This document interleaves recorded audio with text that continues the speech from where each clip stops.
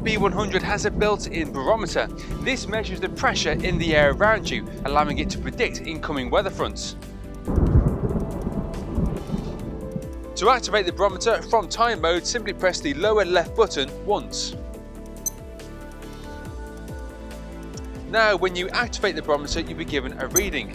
If that reading is over 1000, it means the pressure in the air is high, so the weather is going to get better. However, as you can see today, the reading is below 1000, which means the pressure in the air is very low. And as you can see, there's a storm coming.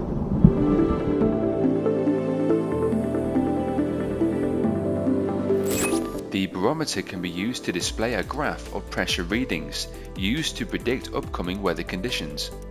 The Mudmaster can display pressure readings over the past 20 hours or the past 20 minutes.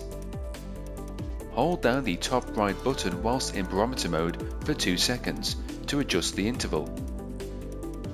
Remember, rising pressure indicates improving weather conditions. Falling pressure indicates the weather will most likely become worse.